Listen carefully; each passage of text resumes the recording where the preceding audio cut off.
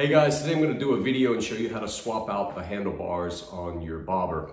I tipped my bike over here in the garage a while back and it was minor, but it did bend my handlebars. So I'm going to be swapping out the drag bars with the same drag bars. I'll be going into great detail to give you some points that may help you out if you decide to do this.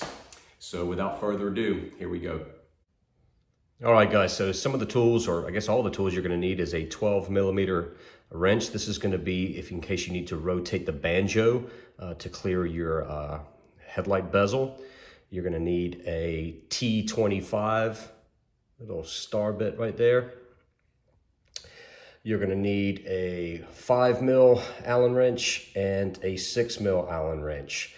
And you may need some metal grinding compound, fine grade. Now what that does is, if for some reason you've stripped out any of your holes for the Allen wrench, or you go to tighten it and it strips, you put this inside the hole of the bolt or nut that's stripped, and because it's got like a sand compound to it, it will fill in the spaces basically to make the Allen wrench larger, and that will help remove any rounded off or stripped out bolts. Like I said, you shouldn't have to use it, but if you do, then that is what you will need. And of course, you'll need a towel to lay over the tank so you don't scratch it. So here are the bars, the drag bars that I got from IndianAftermarket.com. Now, when I received these, what I did notice that the bends right here were nowhere near as angled as the original ones I got. So there's definitely a lack of consistency in their production because it's the exact same part, so it should be the same. However, I'm gonna show you what these look like.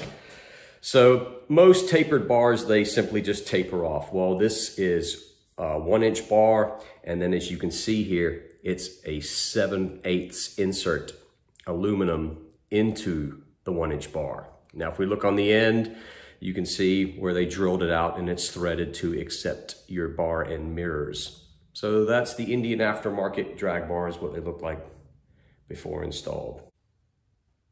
All right, so the next step, we're gonna just remove this. That's the 6mm Allen wrench. And I've already broken this loose a little bit.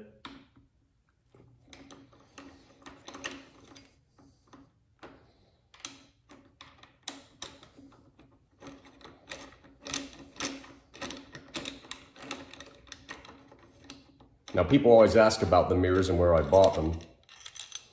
So, as you can see right here, that was the original stock one. I just hacked it in half. This was a cheap eBay mirror, 20 bucks, 30 bucks maybe for the pair. And all I did was unscrew it from the original mount, drilled a hole in here, threaded it in there. The threading ended up breaking loose, so I used some JB Weld and wait for it to harden and paint it black. And again, someone's commented in the past, why would you use JB Weld for light projects like that you're not going to put any pressure on? There's nothing wrong with that at all. Sand it down, paint it, and that's how you make the bar and mirror short. We're going to do the same thing for the other side. You can use your imagination for that.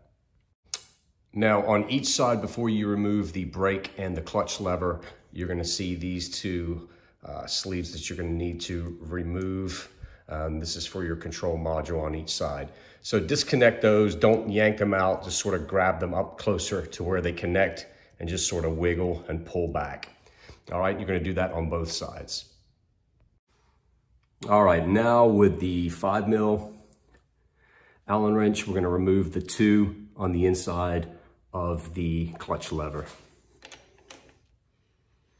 And again, this is where you would use that compound if you had stripped these out. And of course, if it rounds off one time, don't keep doing it. Just stop immediately before you make it worse. So I'm going to back these off, and then you're going to see something I had done when I installed these. Now, when I originally put them on, whether people are messing with them or you got someone riding your bike or you ride it yourself and you've tightened these down all the way, but the clutch lever rotates. So this is what I did. I'll show you here in a second. As I take the back plate off here, you can see that little hole that I drilled. And then what I did was, you see the little top part that's on there? If I can hold it still for a second.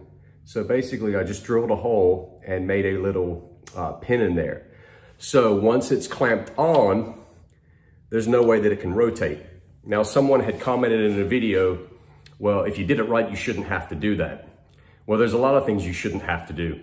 But these are not OEM handlebars, they're aftermarket. When you build anything, whether it's a car or a bike or anything, there's modifications that you have to make it work. So there's no right or wrong in doing it as long as you do it safely, effectively, and the key thing is that it works. All right, so I'm gonna do the same thing for the brake side. Now on this one, I'm pretty sure that I didn't use a pin like I did on that other side, and I tell you the truth, I can't be sure. I'm gonna find out here in a second, because I don't think I had a problem with this one slipping. Now remember, when you're removing these, make sure that you hold your clutch and your brake in place. And then when they do come off, you can just release the clutch and lever and let it fall to the side gently. I wouldn't say that you have to use a towel. Not for this part, at least, anyway. Okay, so I didn't have to use one, as you can see. And again, at this point, we're just gonna pull it off, gently rest it to the side. All right, by the way, when you take your brake assembly off, this is the banjo. Now, if you've seen the movie Deliverance, you'll know why they call that a banjo, because it's shaped like one. And that's the 12mm. Now, we didn't need to adjust that now to remove it, but when you install it on your new bars, this has a tendency to hit this. So all you're gonna do is ever so slightly loosen it, and you probably will get a little drip of brake fluid. Don't worry about it. Just rotate it just enough that when you mount it to the bars, that it's gonna clear your headlight bezel. Then tighten it back up. All right, so now I'm gonna give you some tips at this point. We're gonna obviously remove the 4 6mm Allen wrench bolts right here to remove the speedo, and we're gonna rest that gently here on the tank. And then at this point, this is where we start removing the handlebars. But here's a tip. You'll notice that your cables go into your control module here on the brake side. There's no slack. So when you hold the bars, you're not gonna grab this assembly after removing the screws here, and you're not gonna pull it away. You're gonna remove the 4 screws, one here, one here, one here. You're gonna take the screws out, but you're still gonna hold this assembly together so it doesn't separate. And while you're holding it together, you're gonna feed the handlebars out that way. That way you're not putting any pressure or unnecessary tension on your wiring harnesses and cables, okay? So again, we're gonna move the 4 screws here, separate them, and pull the handlebars that way. And you'll see here in a second. Okay, before we go to the brake side, we're gonna do the clutch side here. And with the T25, we're gonna remove the 2 screws on the back cover here. And what you wanna do is hold the assembly together as you remove the screws. Don't worry, there's no springs, there's nothing gonna jump out at you, and you're gonna have to try and figure out, you know, where in the heck it came from. And then usually what I try to do is just remove them from the handlebar and then put it back together until we get the new bars installed. I may or may not do that.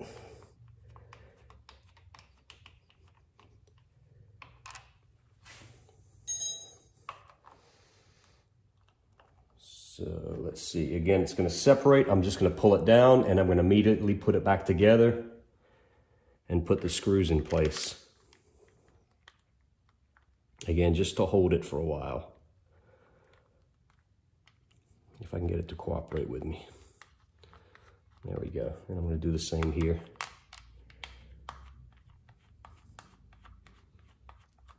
Okay. Remember when I drilled that hole for the clutch lever? Well, it's the same principle. If you look on the factory control module, or whatever you want to call it, you see that top stud, or call it a nipple, whatever you want, sticking down. Well, obviously, if you don't drill a hole into your new bars to accommodate that, it's not going to close properly. So that's why you're gonna have to drill in to the aluminum to make that fit properly. And the best thing that you can do is put some red paint or something that's gonna mark that. And then once you line it up on the bar, it's gonna leave that exact red spot on the bar and you'll know exactly where to drill. All right, now one of the toughest and annoying parts is to remove your grip. Now those are usually glued onto the bars, your factory bars. Now there's a couple different ways that you can do it. You can get a long flat extension blade and just sort of pry it in there all the way around to break the glue free.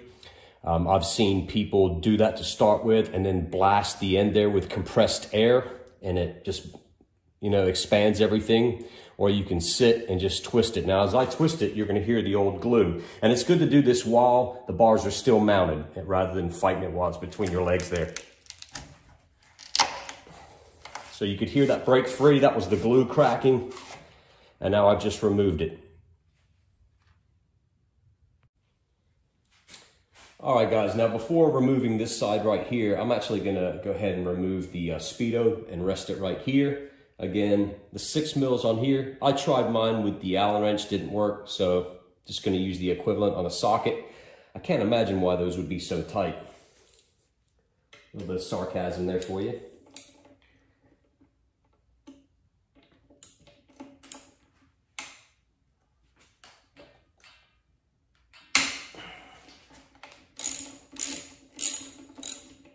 Just gonna break them all loose first, so I can remove them in an even manner.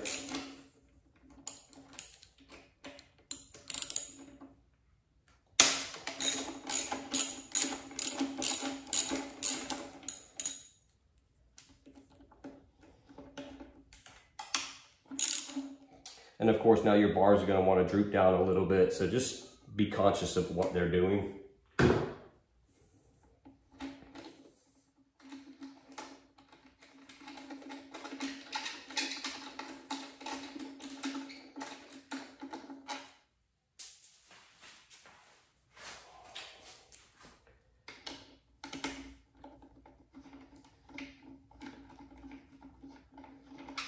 When you do put your handlebars back on, don't go ahead and tighten everything down. You kind of want everything just sort of, you know, slightly loose, because you are going to have to make some adjustments, you know, to get everything right. You're going to sit on the bike, obviously, and put them in a comfortable position.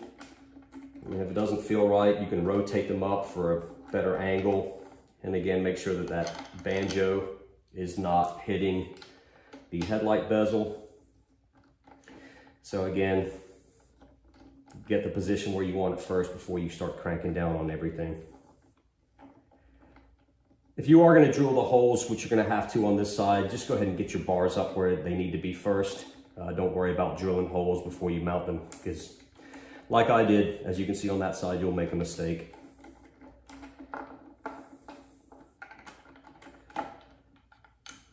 All right, so when we remove this, there's a little bit of play or slack just to rest that aside, and we'll go to the next step. Okay, before I go any further, just want to show you where I'm at. Now, as you can see, the handlebar is clear and free. There's nothing on that side attached as far as cables, so that's completely free to be lifted out the way. I've gone ahead and removed 2 of the T25s, and I'm gonna remove these 2. And again, when I do, I'm only gonna separate this just enough to pull the bar out of the way. Again, I'm gonna hold this still and I'm gonna remove that bar, and when I pull it out, just be close by where you can lay it on the ground. I'm not gonna chuck it on the ground. I'll keep it as a backup if anything, and just rest it to the side. And then while you're holding this, you're gonna feed the new bar, which you have resting right there, into this, and put a couple screws in there just to secure it so it'll look just like it is right now. All right, removing the other 2 T25s.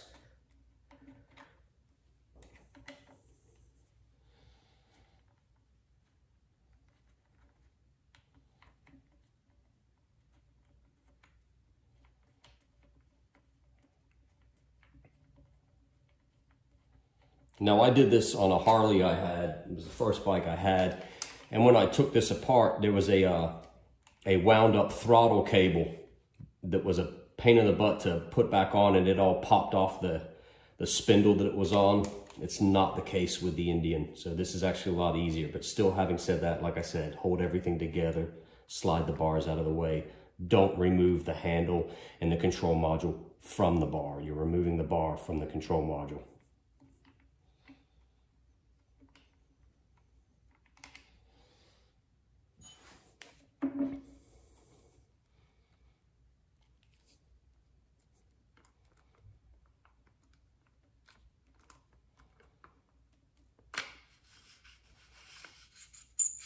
All right, you see how I did that?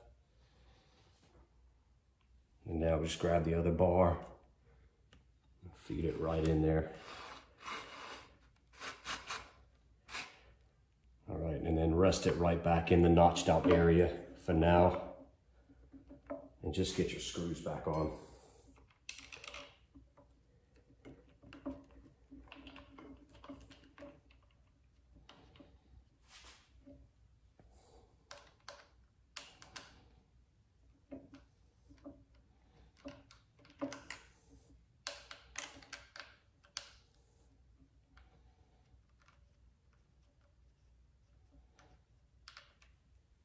When you put the second screw in, just make sure before you tighten it down, you see there's a little gap right here where it's not quite flush together.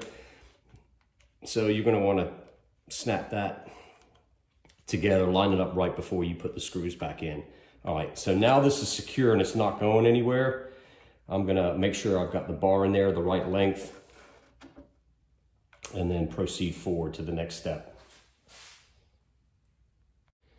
All right, guys, so you may have seen the gap in this upper and lower portion here, and it didn't quite go together. And the reason being is I had forgotten when I had removed the old bars.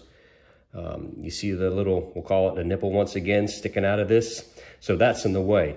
So we have to drill a hole in that exact same spot into the bar to accommodate it so it'll close tightly. And I'm going to show you how to do that. All right, so that hole from the lip or the insert right there to the center of the hole is 1 5/8. Now, I've got this bar, because you're probably wondering, where am I gonna put it? So I've got this bar laid out flat, okay? So there it is up, there it's flat. Now with it laid flat, and you looking straight at it, that's where it should be, not to the top of the bar at that angle. So with the bar laid flat, again, as you can see, you're gonna wanna be right in the center of the bar. And if you're a little off, it doesn't matter, that's not critical, okay? Just means that your control module there is just gonna be rotated up or down a little bit. But that's 1 5 inches. Guys, if you're not handy with this kind of stuff, it's not hard, but use a center punch. Don't try and drill straight into that and have that drill bit wander. So we're gonna mark a center punch onto the new bar. Guys, see this? This is what I call inconsistency in product. Same part number, same company. Now I bent the bars a little bit just on one side, but not like that. All right, guys, so I've marked my bars. So when you're gonna drill the hole, use a center punch. Now they make these where you just hold it in place and whack the top with a hammer. This one's spring loaded. I'll give you an example. Find a spot, push down. You'll hear it pop, and it makes a tiny little groove right there. So when you start off with that small bit, it will not wander. You'll just drill right in, and that's what you need. Always use a center punch when you're using a smooth, flat surface like that, or even a round surface for that matter. Just less room for error. All right, guys, with my bars laid completely flat on this piece of wood, as you can see right here, I marked it, and that's where I used the center punch right there. Now I'm gonna drill that out with a real small bit, and then gradually go up to the larger bit, and I'll tell you what size it is. Okay, so now I'm gonna start my pilot hole. I'm gonna use a 3/32 drill bit. As you can see, it's a real small one. It doesn't matter at this point, just as long as you've got a small enough drill bit to pilot it. you need to drill in not even 1/4 of an inch, because remember, all you got to do is accommodate the depth of that nipple that's on the control module. And you see I got my bars in a vise and it's protected with a cloth.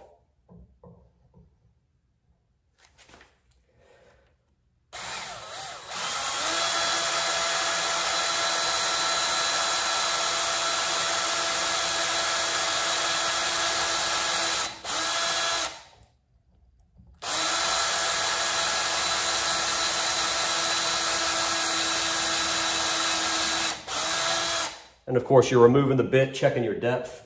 You can push it all the way in, put your nail to the end, and you can see how far I've gone. I think that's going to be enough. So at that point, I'm going to remove it, change the bit, and now I'm going to do a, let's see, 3/16 is the size of the hole that was on my other bars.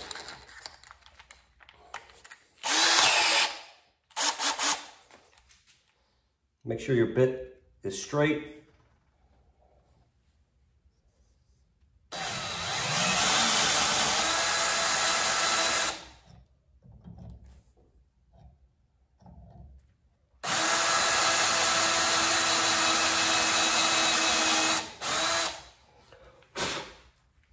All right, that should do it. If not, well, I guess I'll be making another video.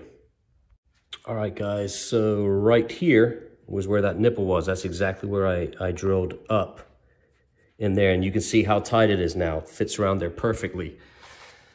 And so I just put the one screw in there, one in there, and then this leaves the perfect amount for your brake lever. Okay, so that's it for now. Let me get my brain together and we'll go to the next step. Okay guys, now is a good time to go ahead and line up your bars. You can see that they've got the little knurls in them, so that tells you where to center up in between the mount. I'm going to put the bezel back on. If you're going to torque it to factory specs, it's 22 foot-pounds. I've been wrenching for a little while, so I usually do it by feel, but I advise you, if you're not familiar with tensions and whatnot and tools, just follow the factory specs. I don't want to be responsible for anything that I tell you that causes you any misfortune. So anyway, I'm going to go ahead and put that on, and we'll go to the next step. And what I'm going to do is I'm going to put it on, but I'm not going to make it super tight, because then I'm going to sit on the bike and actually rotate the bars and make sure I'm comfortable with the angle, okay?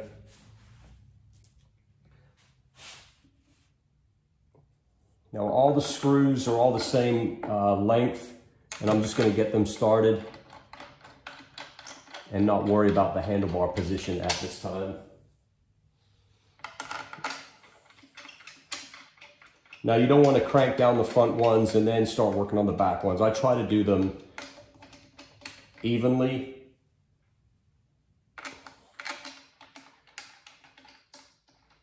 And again, just loose so you can line everything up perfectly.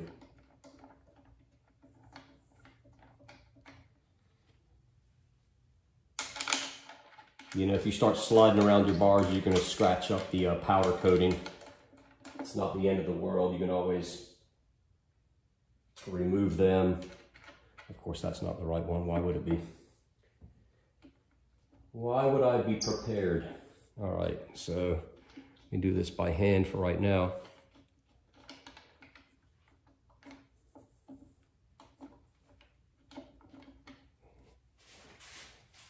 So I'm just going to go ahead and tighten those real quick, somewhat, and then get the bars lined up. Okay guys, so at this point I sat on the bike and I got everything tightened on my Speedo so the bars are secure. And I'm going to be honest with you, I don't like the new angle of the bars. They're a little too straight for me, but that's my problem, not yours. So let's move ahead. And now we're going to put the brake back on. As you can see, the space right here, once you've drilled that hole to accommodate the module here, you've got the perfect amount of space, as you'll see, to put your brake back on. And then we're going to put the back bracket on. and screw everything into place. Let's see here.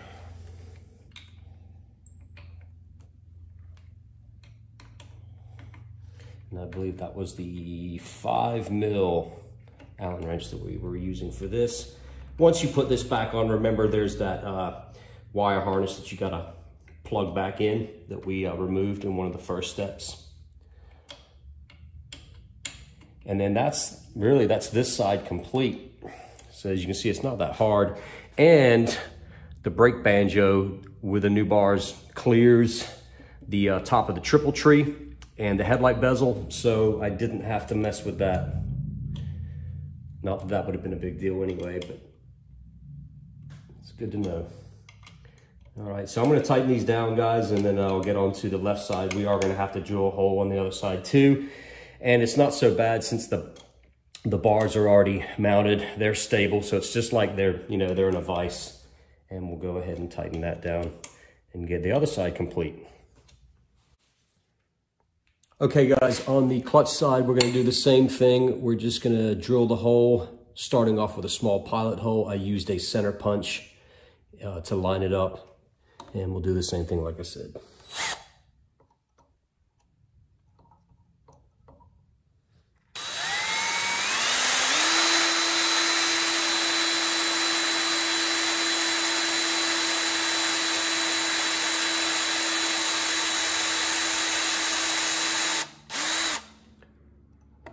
And again, measure your depth.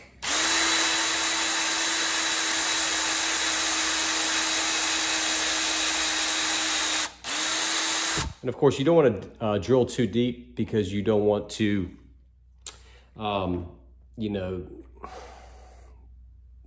the structural integrity of the bar. But on the instructions, it does tell you that you have to drill a hole to accommodate the little nub or nipple that's on that control module. So now I'm gonna go ahead with the larger drill bit, same size as that we did on the brake side.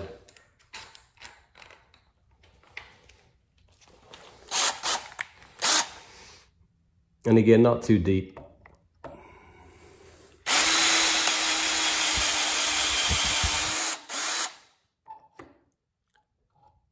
Depth is good, and again, here I'm just gonna rotate it slightly just to make it big enough.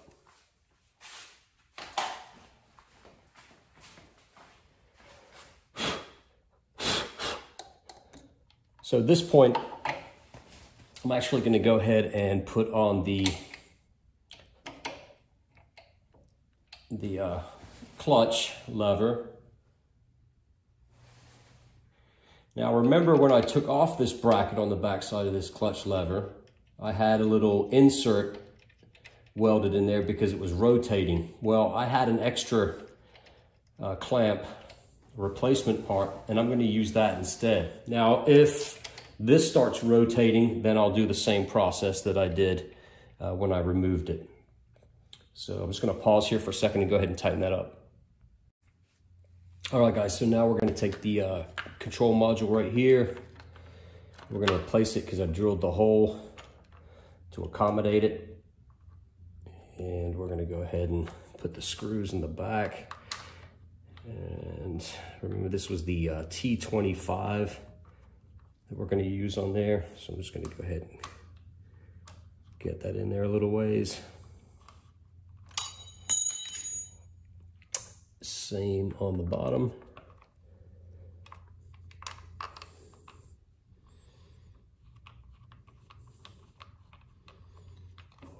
And again, we're gonna line it up so the notch on the back of the back plate here fits in there, and just tighten it down.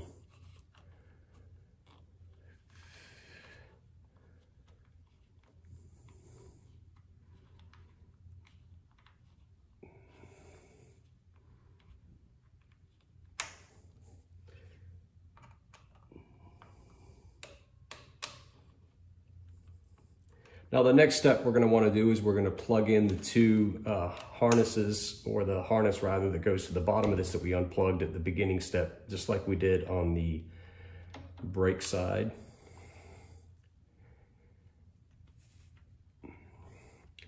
And then we're going to put the grip on. And then I'm going to tell you some bad news that I'm not very happy about.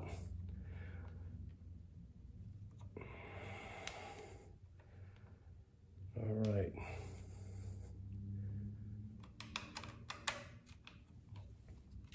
All right, so that's on there good and tight. Again, now we will just put the grip on. I'm not going to go through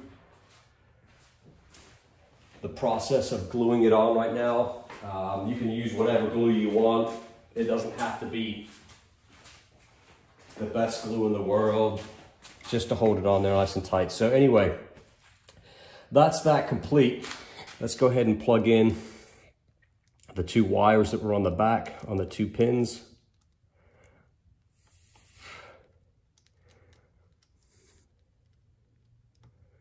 All right, make sure those are on there secure. All right, guys, so here is almost the finished product. So just make sure that everything is tightened, especially the handlebars. That's really important. As you can see, a lot straighter than my previous bars. But the problem that kind of ticked me off was, you'll notice I have no mirrors. Well, they drilled the wrong pitch thread. So the bolts that go through to mount my bar and mirrors don't work. So I contacted Marcus at indianaftermarket.com, and you know, he assured me that he drilled them right, and I assured him that he didn't. And he was gracious enough to send me a set of new bars, which I'll be receiving in the mail. And in the meantime, well, I'll just be riding without any mirrors.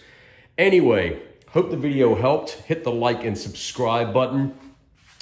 I wish you guys all the best in the new year. And if you have any questions, just hit me up. Ride safe.